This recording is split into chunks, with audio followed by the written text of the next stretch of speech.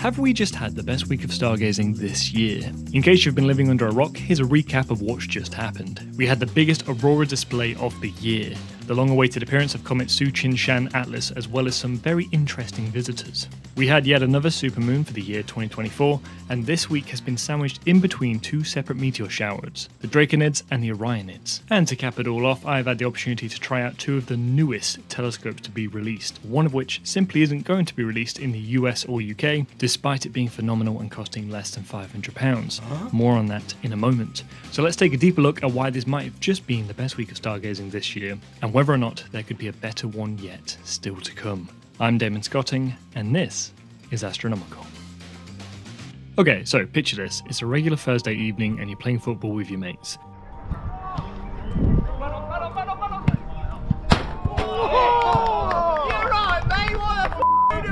The thought of stargazing is at the back of your mind right now. Maybe it will be clear later and you will have the opportunity to go outside and look up, but as of right now, you're not too fussed. So you go home and shower before someone from your football group puts in the group chat a picture of the aurora.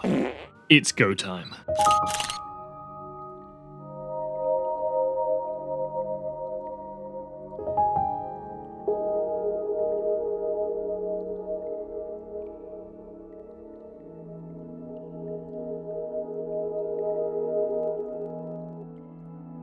Funny enough, as far as astrophotography goes, this was a terrible night. It was just awful.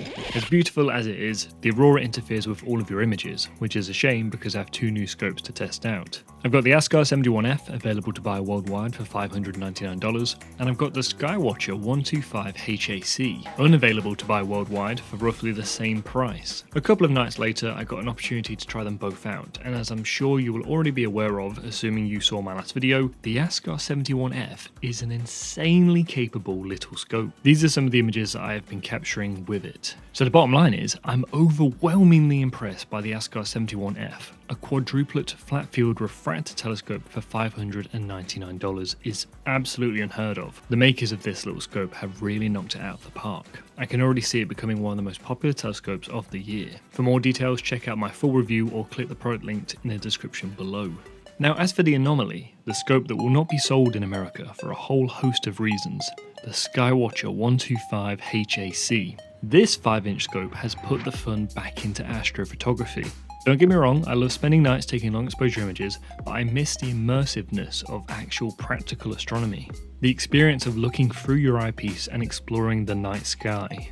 Which might make you think, well, why on earth would you buy a telescope like this then? Because there's no option to insert an eyepiece, as you will block out all of the incoming light. Well, it's because of its unique design that its focal ratio is at f2, which makes it one of the fastest telescopes in the world. What this means is, even with exposure lengths lasting 1/10 of a second, you can still see so much in the night sky. This is a video I took as I was zipping in between different deep sky objects in our night sky, and the view you are seeing right now is about as lifelike as you can get. I have boosted the saturation a little bit to add a tiny bit more colour, but how insanely cool is this? You can explore the cosmos in real time. You can watch as the stars sparkle, as nebulae shimmer and satellites whiz by. So much of astrophotography can feel abstract, but for the first time in forever, I feel truly immersed. And, better yet, I didn't have to break the bank to do so. I'll be going through all of the pros and cons of this telescope in an upcoming review, so make sure you're subscribed and have the bell turned on. It does have a few kinks which I've found were very easy to work around. It's not possible to purchase from anywhere here in the UK or US, so instead I bought one from a store on AliExpress. I've attached a link in the description in case you are interested. Which then leads us to the night of the supermoon. Every time a supermoon comes around, I am bombarded with news articles and posts talking about how you can witness this super rare and spectacular event. The term supermoon isn't actually an official astronomical term, it simply refers to a point where the moon is within at least 90% of its closest position to us. And obviously, the closer it is, the bigger it looks. In terms of actual size difference, the supermoon's disk is 8% larger than its average size. The more noticeable aspect is its brightness. So it is a very cool event that actually does represent something relatively unique, but on average it occurs between 3 to 4 times a year, and generally in consecutive months. So as exciting as the term supermoon sounds, it's not actually that rare and didn't deserve this level of media hype. By the way, I imaged the moon with a Starfield 115mm triplet refractor telescope, and I was so impressed that I decided to point this 4.5-inch refractor telescope at the gas giants Saturn and Jupiter. And how crazy is this? With 4.5 inches of aperture, a 5x Barlow lens, and an ASI 585 MC camera, I was able to get these shots. The seeing on this night wasn't even that good, so it begs the question, how much better can it get? Well, I don't know about imaging the planets, but when it comes to the end of this week, the answer is a lot.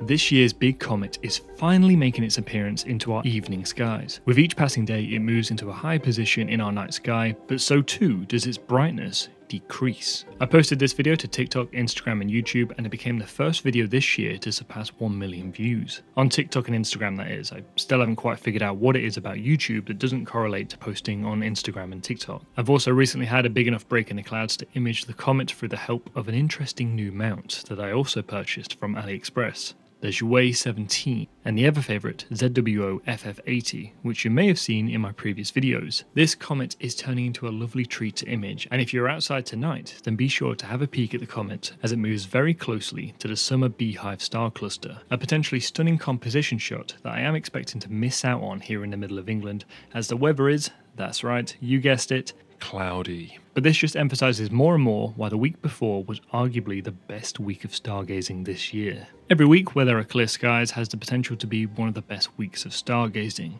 Events like the aurora are as unpredictable as they are remarkable. Rare sounding occurrences like a supermoon often make the headlines, sparking public interest in astronomy, and meteor showers like the Draconids and the Orionids are welcome spectacles even if they are very weak as far as meteor showers go. The thing is, I actually have a sneaky suspicion that the best week of stargazing is still yet to come. With the nights now getting longer, the opportunities for stargazing are multiplying fast. After Saturn and Neptune recently reached opposition, they will soon be joined by Jupiter and Uranus, with Mars not too far behind. Planetary season is entering into full bloom.